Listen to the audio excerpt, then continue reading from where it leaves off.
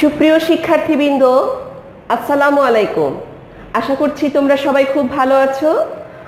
আমিও আলহামদুলিল্লাহ ভালো আছি। বনশ্রী ন্যাশনাল আইডিয়াল স্কুল কর্তৃক আয়োজিত BNIS হোম স্কুল প্রোগ্রামে তোমাদের সবাইকে স্বাগত জানাচ্ছি। আমি সাবিনা ইয়াসমিন, সহকারী শিক্ষক বিজ্ঞান। শিক্ষার্থীরা, আজকে আমি পঞ্চম শ্রেণীর প্রাথমিক বিজ্ঞান বিষয়ের অধ্যায় 10 আমাদের জীবনে তথ্য, এই অধ্যায় থেকে আজকে আমার দ্বিতীয় ক্লাস এবং পঞ্চম শ্রেণীর বিজ্ঞান বিষয়ের আজকে 8 নাম্বার ক্লাস। শিক্ষার্থীরা, আজকের আলোচ্য বিষয়টা একটু দেখে আসি। দেখো, আজকের আলোচ্য বিষয় হচ্ছে তথ্য বিনিময়ের গুরুত্ব। তথ্য বিনিময়ের গুরুত্ব। তাহলে এসো এখন মূল আলোচনায় চলে আসি। তথ্য বিনিময়ের গুরুত্ব আলোচনা করার জন্য যে জিনিসটা আমাদেরকে জানতে হবে সেটা হচ্ছে তথ্য বিনিময়টা কি জিনিস। গতকালকে আমি বলে দিয়েছি তথ্য বিনিময়টা হলো এক ধরনের প্রক্রিয়া যার মাধ্যমে আমরা তথ্য আমাদের পরিবার, আমাদের বন্ধু এবং আত্মীয় স্বজন এবং প্রতিবেশীদের মাধ্যমে আদান প্রদান করতে পারি, সেটাই হচ্ছে তথ্য বিনিময়। এই তথ্য বিনিময়টা যে কত গুরুত্বপূর্ণ একটা ব্যাপার সেটা আমরা ধরো এই যে এখন যে প্যান্ডেমিকটা চলছে, এখন যে মহামারীটা চলছে করোনা ভাইরাস, এটা সম্পর্কে যখন তুমি জানলে, এই তথ্যটা যখন তুমি সবার মাঝে বিনিময় করলে, তখন কিন্তু সবাই সচেতন হয়ে গেল। তুমি খেয়াল করো, যখন প্রথমে এই রোগের প্রাদুর্ভাব ঘটলো, তখন কিন্তু যেই হারে মানুষের মৃত্যু হয়েছে, এখন কিন্তু মানুষ অনেক সতর্ক হয়েছে, মানুষ সাবধানতা অবলম্বন করছে, প্রতিরোধমূলক ব্যবস্থা অবলম্বন করছে, যার জন্য কিন্তু আক্রান্তের পরিমাণটা কমে এসেছে। তাহলে তথ্য বিনিময়টা কিন্তু অত্যন্ত গুরুত্বপূর্ণ ব্যাপার। তথ্য বিনিময়ের মাধ্যমে তথ্য বিনিময়ের মাধ্যমে আমরা ক্ষতি কমাতে পারি। ঠিক আছে, তাহলে এসো আমরা তথ্য বিনিময়ের গুরুত্বটা কি সেটা আমরা একটু আলোচনা করি তোমাদের জন্য। দেখো, আমি দুইটা প্রশ্ন এখানে আমি লিখে এনেছি। একটা হচ্ছে তথ্য বিনিময় না করলে কি হতে পারে।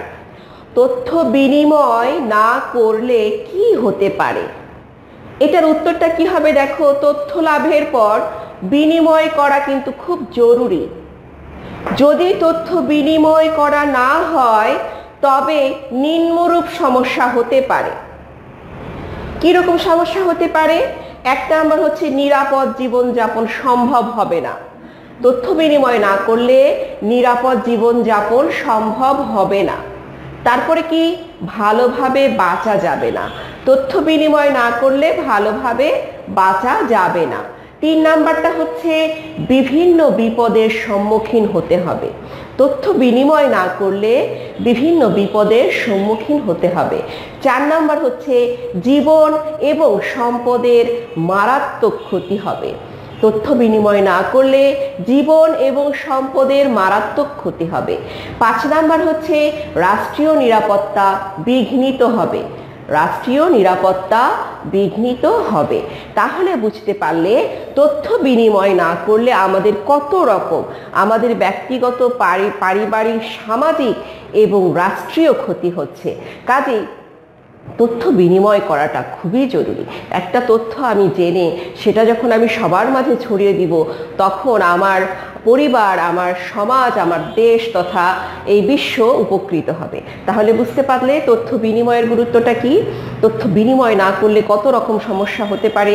এই যে এখন যে ভাইরাসটার কথা বললাম, করোনা, এটা যদি আমরা তথ্যটা না জানতাম যে এটা করলে কিন্তু এটার প্রাদুর্ভাবটা কম হবে, আক্রান্ত কম হবে, মাস্ক ব্যবহার করলে, তারপরে কি নিয়মিত ঘন ঘন হাত পরিষ্কার করলে সাবান দিয়ে, তাহলে কি হবে? এটার আক্রান্তের পরিমাণটা কম হবে। এবং সেই মোতাবেক এই তথ্যটা ছড়িয়ে দেওয়া হয়েছে, সারা বিশ্বে ছড়িয়ে দেওয়া হয়েছে, এবং এই কারণে কিন্তু সবাই এই প্রতিরোধমূলক ব্যবস্থাগুলো গ্রহণ করছে, যার জন্য কিন্তু আক্রান্তের পরিমাণটা কমে যাচ্ছে। এই যে তথ্য বিনিময়টা যদি না হতো তাহলে কি এটা করা সম্ভব হতো? না, সম্ভব হতো না। তাহলে বুঝতে পারলে যে তথ্য বিনিময় না করলে কিন্তু অনেক ক্ষতি হয়। তারপরে দেখো, একটা প্রশ্ন আছে এখানে, তথ্য বিনিময়ের মাধ্যমে ক্ষতি কমানো যায়। যে কথাটা আমি বললাম যে তথ্য বিনিময়ের মাধ্যমে ক্ষতি কমানো যায়, উক্তিটি বিশ্লেষণ করো। এই প্রশ্নটাই কিন্তু আবার এইভাবে একই প্রশ্নের উত্তর কিন্তু, দুইটা প্রশ্নের উত্তর কিন্তু একই, খেয়াল করো। আরেকটা প্রশ্ন হচ্ছে আমাদের ব্যক্তিগত, সামাজিক এবং রাষ্ট্রীয় জীবনে তথ্য বিনিময়ের গুরুত্ব অপরিসীম, উক্তিটি বিশ্লেষণ করো। একটা হচ্ছে তথ্য বিনিময়ের মাধ্যমে ক্ষতি কমানো যায়, আর একটা হচ্ছে আমাদের ব্যক্তিগত, সামাজিক এবং রাষ্ট্রীয় জীবনে তথ্য বিনিময়ের গুরুত্ব অপরিসীম, উক্তিটি বিশ্লেষণ করো। এই দুইটা প্রশ্নের উত্তর একই। কি রকম উত্তর খেয়াল করো। তথ্য বিনিময়ের গুরুত্ব অপরিসীম, কোনো কারণে যদি তথ্য বিনিময় না হয় তাহলে আমরা ব্যক্তিগত,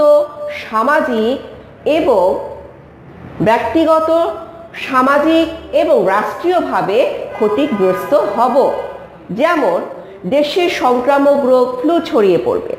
ধরো একটা সংক্রামক রোগ ফ্লু এসেছে, ফ্লু মানে কি, একটা ভাইরাসের কারণে একটা জ্বর হচ্ছে, সেই জ্বরটা ছড়িয়ে পড়বে। এই তথ্যটি প্রচারিত হলে, এই তথ্যটা আসছে যে একটা সংক্রামক ফ্লু ছড়িয়ে পড়বে, এই তথ্যটা যখন প্রচারিত হবে যে ফ্লুতে আক্রান্ত হওয়ার ঝুঁকি কিন্তু তখন কি হবে বলতো, হ্রাস পাবে। তাহলে মানুষ এই তথ্যটি ব্যবহার করে প্রতিরোধমূলক ব্যবস্থা গ্রহণ করে রোগ থেকে রক্ষা পাবে। তাহলে বুঝতে পারলে, যখন কেউ জানবে যে দেশে একটা সংক্রামক ফ্লু আসছে, তখন কিন্তু সেই তথ্যটা যখন প্রচারিত হবে তখন এই ফ্লুতে আক্রান্ত হওয়ার ঝুঁকিটা হ্রাস পেয়ে যাবে। মানুষ এই তথ্যটি ব্যবহার করে প্রতিরোধমূলক ব্যবস্থা গ্রহণ করে রোগ থেকে রক্ষা পাবে। এরপর দেখো, অপরদিকে কোনো কারণে যদি তথ্যটি বিনিময় করা না হতো তাহলে ফ্লু ছড়িয়ে মহামারী আকার ধারণ করত এবং অনেক মানুষ মারা যেত। এ থেকেই বোঝা যায় যে তথ্য বিনিময়ের মাধ্যমে ক্ষতি কমানো সম্ভব। এখানে দেখো, এই যে টিভির মাধ্যমে একজন জানতে পারলো যে ফ্লু আসছে, একটা ভাইরাস আক্রান্ত হয়েছে দেশে, এই তথ্যটা যখন সে জানলো তখন কিন্তু সে প্রতিরোধমূলক ব্যবস্থা নিতে পেরেছে। খেয়াল করো, সে কিন্তু মাস্ক ব্যবহার করে বাইরে যাচ্ছে এবং ভ্যাকসিন নিচ্ছে। এই যে পদ্ধতিটা সে অবলম্বন করছে, এর মাধ্যমে কিন্তু আক্রান্তের পরিমাণটা কমে যাবে এবং ক্ষতিটা কম হবে। তাহলে কি হলো, ব্যক্তিগত, সামাজিক তথা রাষ্ট্রীয় জীবনে তথ্য বিনিময়ের গুরুত্বটা অপরিসীম।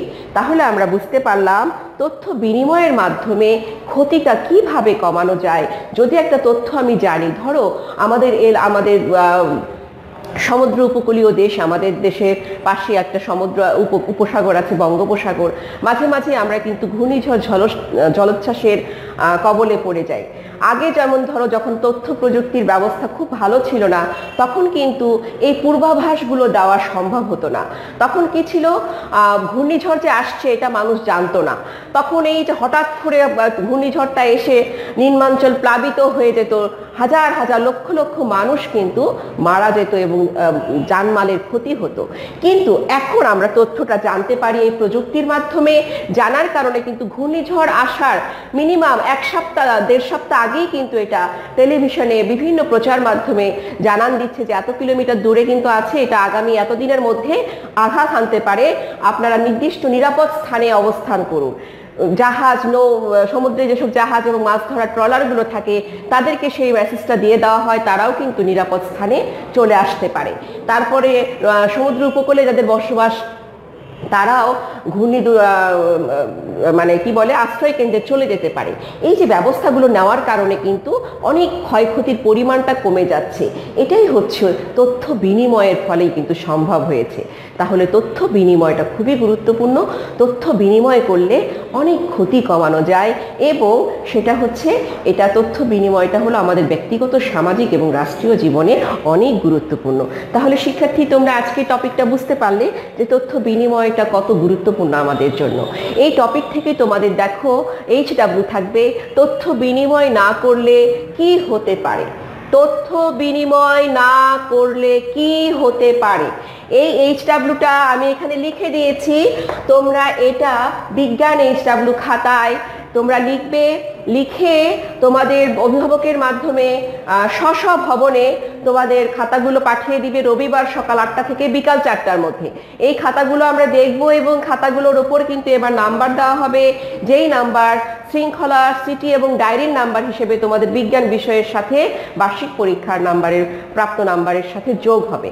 তাহলে এবার কিন্তু HW করাটা খুবই জরুরি তোমাদের মেধা স্কোর ঠিক রাখার জন্য। তাহলে শিক্ষার্থী, তোমরা বাসায় ভালো থাকবে, নিরাপদে থাকবে, স্বাস্থ্যসম্মত খাবার খাবে, মনোযোগ দিয়ে পড়ালেখা করবে। আর এরপর অন্য কোনো আরেকটা ক্লাস নিয়ে তোমাদের সামনে উপস্থিত হব। সেই পর্যন্ত ভালো থেকো। আল্লাহ হাফেজ।